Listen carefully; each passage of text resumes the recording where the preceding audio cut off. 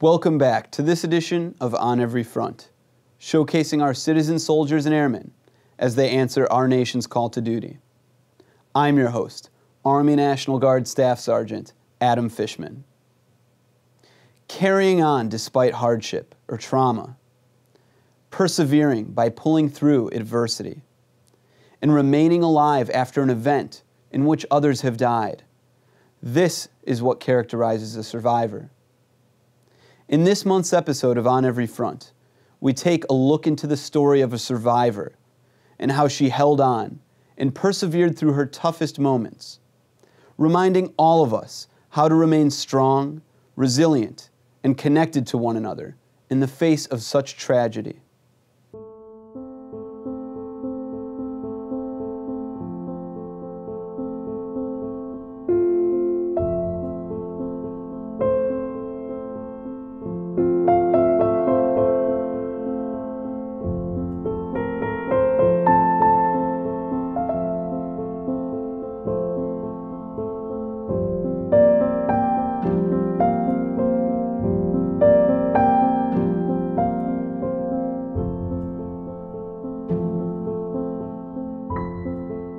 I'm Angela Powell-Woulfe, and I am a photographer and a military spouse, mom, master of all trades, I guess.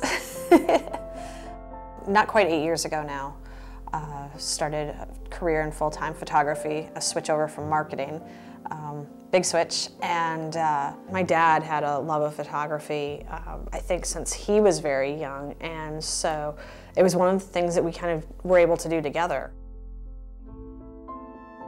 He was always my first person I told about pretty much anything that was going on, so yeah, we were very, very close.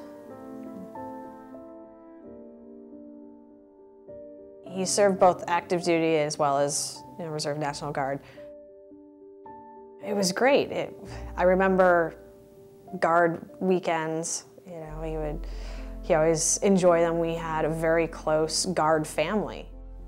When he was overseas and deployed, that was not so great, as you can imagine. I think his first major time he was gone is when he was deployed for Desert Storm. I think I got 1 or 2 phone calls the entire 6 or so months that he was gone, and letters would take months to arrive. He was an MP, so had a lot of interaction with EPWs, the enemy prisoners of war, and that was terrifying for me. So it was a big relief when he came home. It was good news when he decided to retire after 25 years, and that was back in 2003. The photo down here is, that was actually taken in 1979 at Fort McClellan, Alabama, and he was a new MP, and very proud of what he'd accomplished. And then, the photo overall, the bigger photo, is actually the last photo I have taken of my dad, and this is headshots that he went to have done for his real estate business cards. So that's kind of how I remember him the last time I saw him.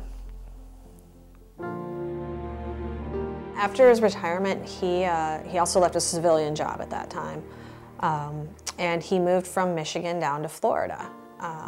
He was ready to enjoy retirement. He was 50 years old and basically had a whole new opportunity ahead of him for a career. He was hoping to work mostly with retired veterans. He was also working on getting his license and becoming a dive charter captain. Scuba diving was probably his second love. He was looking forward to enjoying the time, being able to go out and do that and make a little bit of money doing it, but still stay connected to the military and the veteran community through his real estate. I think it was a big shift from being busy, busy, busy, go, go, go, always moving, always working on something, to I've got all this time on my hands, what do I do with myself now? The last time I saw him was on my birthday in 2004, so April 11th of 2004.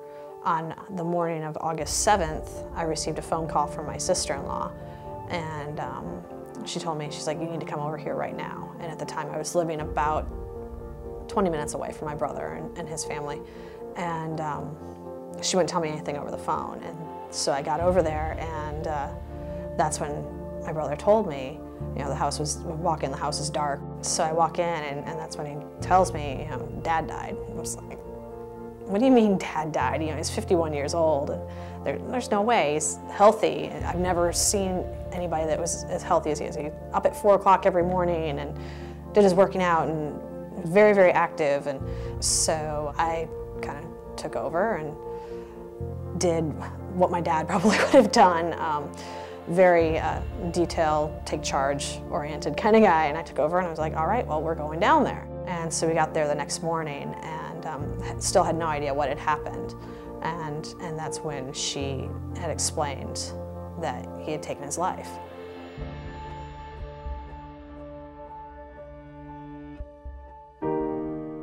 So it was a shock. You know, we knew he'd struggled with depression and some PTSD. You know, I'd just gotten an email from him the night before. I think my dad was having a hard time coping with being separated from his military community. All of his friends in Michigan were friends from the Guard and you know, his battle buddies, and they all knew. You know, they'd seen the same things. They'd been spending time together for 20-some years, and you know, he wasn't around that now. He didn't have that kind of support and camaraderie. You know, made the phone calls to the appropriate people that needed to know, and you know, asked my uncle if he would speak at the memorial service. You know, just kind of, I'm there, I'm strong. If no one else can be strong, that's what I'm going to do. It took about a year before I actually fell apart and processed my grief and what had happened. It kind of hit me like, whoa, you know, this is a major life change that I just went through in the last year. So when it did, it was shocking, and I was literally, you know, I'd made new friends, but I was literally quite alone and didn't have anybody that could relate to kind of deal with it. Yeah, eventually, you know, met my now husband, and even kept it from him for a long time. Not how my dad died, but how I felt about it. And it got really complicated because I would have these times where I just didn't want to be around anybody. So it took me, you know, some time and finding some other organizations that could help me. I found TAPS, which was a big help, because finally I was around people who got it, and they knew how I was feeling and could relate and kind of share their journey with me. And I also found the American Foundation for Suicide Prevention, and they have a lot of great programs, and I actually got very involved with them. I sat on their board of directors in San Diego, and that was kind of my way of coping, was getting involved in the prevention efforts and participating in the Out of the Darkness walks and that sort of thing. My coping mechanism now is do what I can to make sure that there's not another daughter that goes through this, or a wife, or a sister, or a son, or parents, grandparents, friends. You know, it's astonishing the number of veteran suicides that we have every year. And so, you know, if maybe by helping someone else, I can prevent someone else from going through that horrible grief journey that is, you know, inevitable with suicide. It's, you know, everybody's is different, but it's horrible no matter which way it happens. So that's kind of become my saving grace, I think. You know, I can just spend my time focusing on my camera, and even that's just a very healing and cathartic experience. It helps bring me closer to him without remembering the way he died, because that's not who he was. You know, it was all the other things, you know, the photography and sailing and diving and camping and all the other little crazy stories we have about him that makes up who my dad was, rather than focusing on how he died.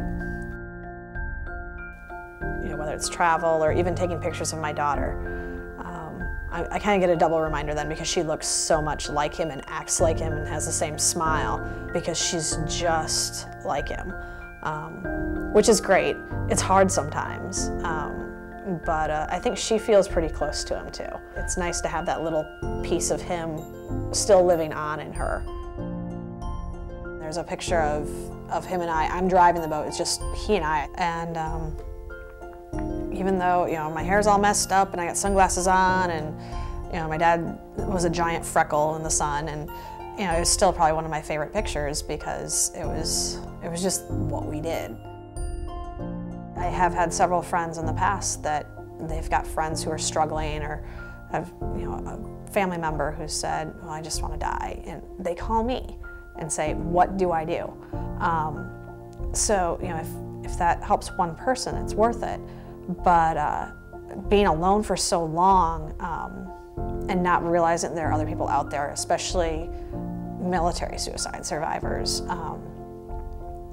that it was very important for me to connect with them. And I think my healing process, it accelerated tenfold once I finally found that there was a community. You know, I found them through TAPS, and I found out, hey, I'm not the only one here. It's an important message to get out there that, you know, hey, you're not alone, or if you are struggling, there's help out there. And, you know, look what happens. This is the aftermath. You know, it tears families apart. It's something that even 10 years later, I think about it every day and struggle. Sorry. And, you know, it affects my daughter. She never knew my dad, but it affects her. She knows how he died, and, sorry. She's participated since she was three, is that right? In the Out of the Darkness walks for AFSP, and, you know, can tell you, you know, suicide's bad, this is what happens. And so again, you know, if that gets to one person who's struggling, or one family member who feels like they're lost because they don't have their loved one anymore, that's worth it. It's, you know, it's one less family that has to go through this.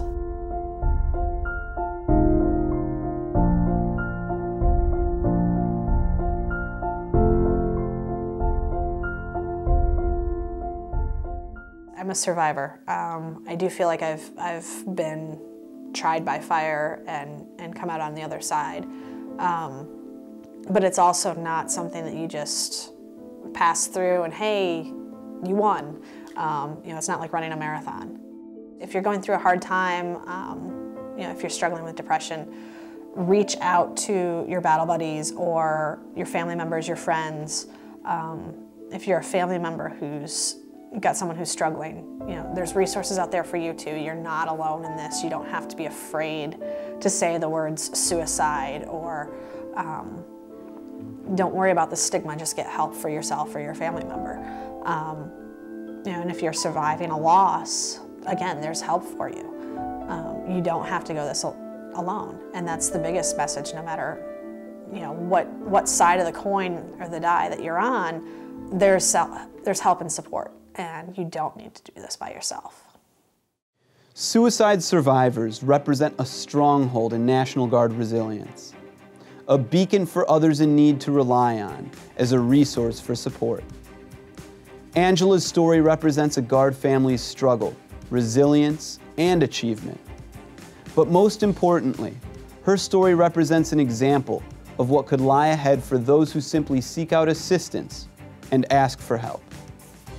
Stay tuned for upcoming episodes, and thanks again for watching this edition of On Every Front. Whether at home or abroad, your National Guard is everywhere America needs us to be.